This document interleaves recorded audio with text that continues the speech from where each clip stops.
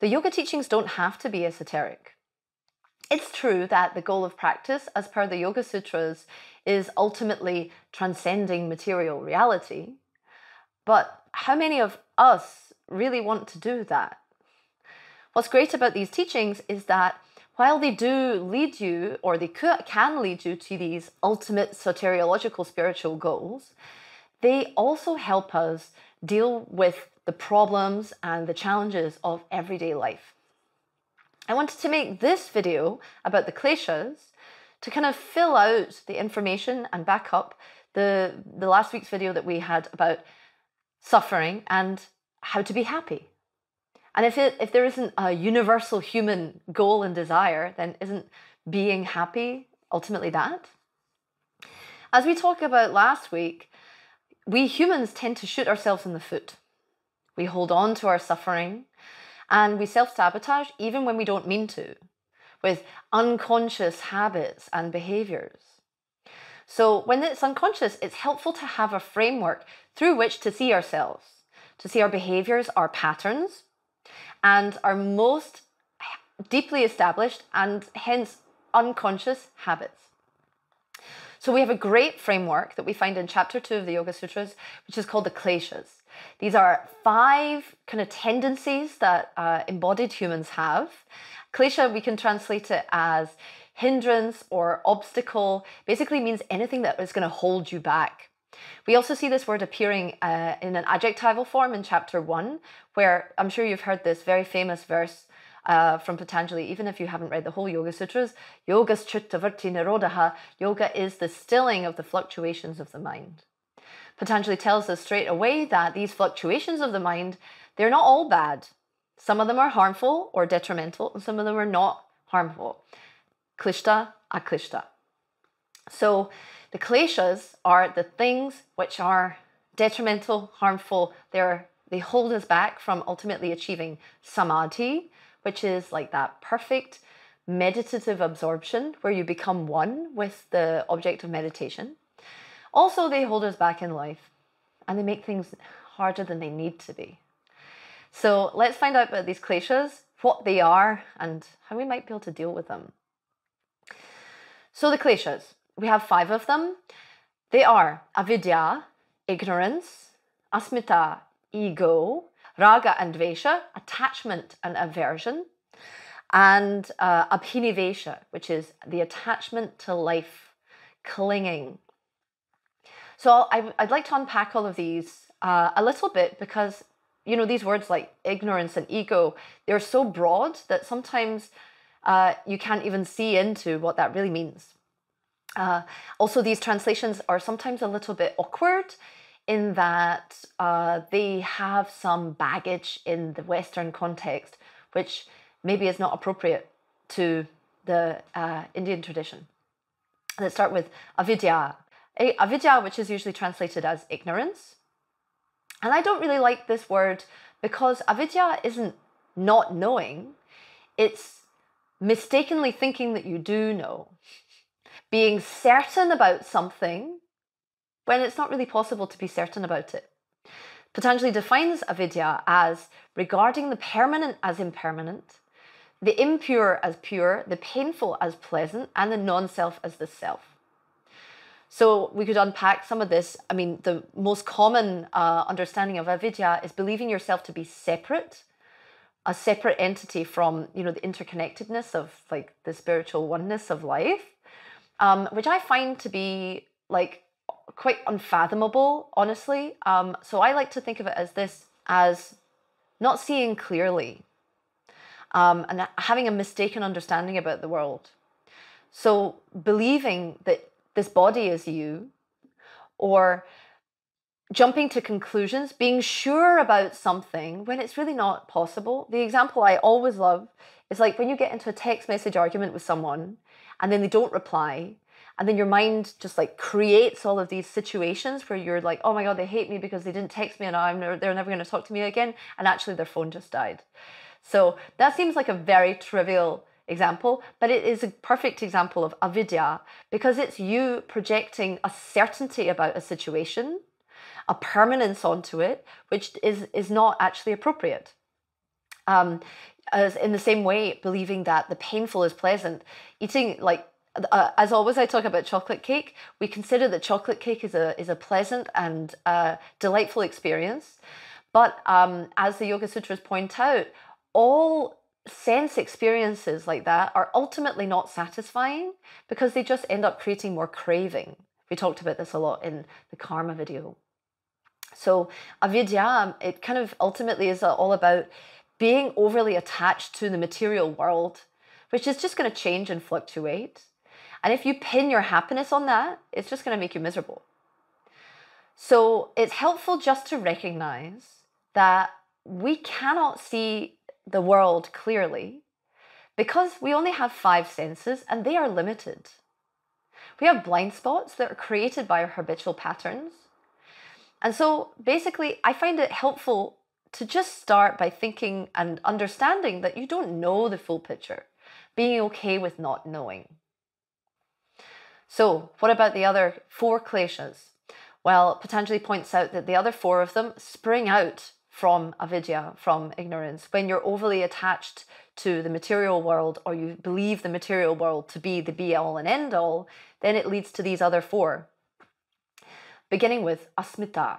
Asmita is one of 2 words that we find in the Yoga Sutras, which is often translated as ego. And both of them I actually think are kind of broader than how we, in the West at least, understand this word ego, or different, right? So the first word we come across before in the mind video, ahankara, the I maker, like the individuation principle. And asmita, it comes from the first person singular of the verb to be. Asmi, I am. So asmita is I amness. And I like to think of it as a false identification with the ego, or rather a false identification with an idea of yourself and like the stories about yourself, of how you conceive of what your identity is, an obsession with I, me, mine. So it's kind of like whenever I'm doing a complicated posture, my teacher tells me, and I start to be like, oh, well, you know, my back this, and I'm carrying my daughter that, my neck. But she's like, don't tell me the stories. Just be here, be with your body, and just do it. And I'm like, yeah, like I've understood over time that that's a much more productive approach, because these stories rein you in. If you believe that I can't do this because, then you won't be able to do it. If you have an idea of, I'm not the kind of person who could do this, then you won't be. Also, if you're arrogant and blow up your story of yourself and your idea of yourself out of proportion, you will have an inaccurate idea about how things actually are going to go for you in the world. In reality, our identity is always growing and shifting. And in order to make space for our life and who we would want to become and what we want to be, often we have to let go a little bit of what we thought we were. Patanjali also defines asmita as conflating the seer, so your power of perception, with your perceptive abilities. Again, this is limiting because if you only identify yourself with your senses, then you're only going to get like a limited view of the world because the senses are limited. So it's helpful to understand that it's possible to go beyond what you think of yourself. It's possible to go beyond your idea of yourself. Asmita leads us directly into raga and dvesha, attachment to pleasure and aversion from pain. If you try to define yourself after you've gone through the roles that you are, you know, yoga teacher, mother, friend, then after that you might say, well, who are you then? And you'll be like, well, I like this, this, this, and I don't like this, this, this. And you consider that to be your defining characteristics. But I'm here to point out that these raga and dvesha actually can be quite limiting, and our likes and dislikes are limiting. When we move around the world and categorize things into, I like that, I don't like that, I like that person, I don't like that person, I believe what he's saying, but I don't believe what she's saying, it means that we don't actually see things for what they really are. If you haven't had an experience of a positive experience in the past, then you're ultimately going to want more of that experience and you will be biased towards it. If you have a negative experience, then you will want less of it. You will want to avoid repeating that experience. And so you'll be biased against it. This is where prejudices come from. And as we know, of course, they don't just exist within one human life. They're passed on in a hereditary way. You know, that's where you get like ancestral racism and cultural racism from, and also other cultural prejudices and biases. You can see that, you know, the world gets split into this is good and this is bad, which it just isn't really like that. One of my favorite quotes is from Shakespeare's Hamlet. There's nothing either good nor bad, but thinking makes it so. All of the definitions of this is a good thing and that is a bad thing is just stuff that we project on. There's no inherent and innate quality of goodness or badness on anything. Everything is relative. And so it means that when we actually are blinded by our likes and dislikes, we split the world in half. But the world is always changing. And it means that we don't see things as they really are. And that means that we can act unskillfully. We can act in a way that's not appropriate to what's really happening in the situation. So finally, we come to abhinivesha, which is clinging to life or fear of death. And that sounds morbid. And it is, but only because we actually are clinging to life. And of course we are. You know, we want to survive. But Patanjali says that this quality is innate in all humans, even the wise, suffer from abhinivesha. And it's because it's a survival mechanism, you know, the urge of the body to continue breathing.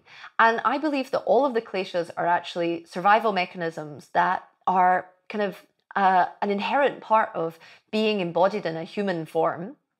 You know, asmita, we need to know who we are in order to cut a line through the world. Ragadvesha, it used to be we walk through the forest and you go, okay, that berry, if I eat it, I will live. And if I eat that berry, I won't live. You know, you get aversion from the stuff which is dangerous and you are attracted to the stuff which is going to be conducive to further survival. And so abhinivesha is our innate resistance to change, trying to stay in our comfort zone, trying to stay where we know that it's safe.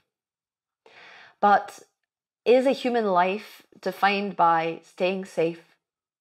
Once we can actually, you know, achieve a certain level of survival, we want to go beyond that and to live a full life, full of joy and insight. And perhaps if you're going to follow, you know, Patanjali's Yoga Sutras, transcendence of material reality and enlightenment or kaivalya, if that's what you want to go for.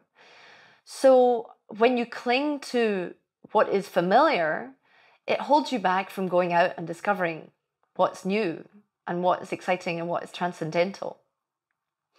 And you know, from on a day-to-day basis, this fear of death and by extension fear of change, it makes us behave unskillfully because we cling to an illusion of a static reality, which just isn't true. So what do we do with these kleshas then? It's not all so bad. Now that we have this framework, it actually shines a light on some of our unconscious and habitual behaviors.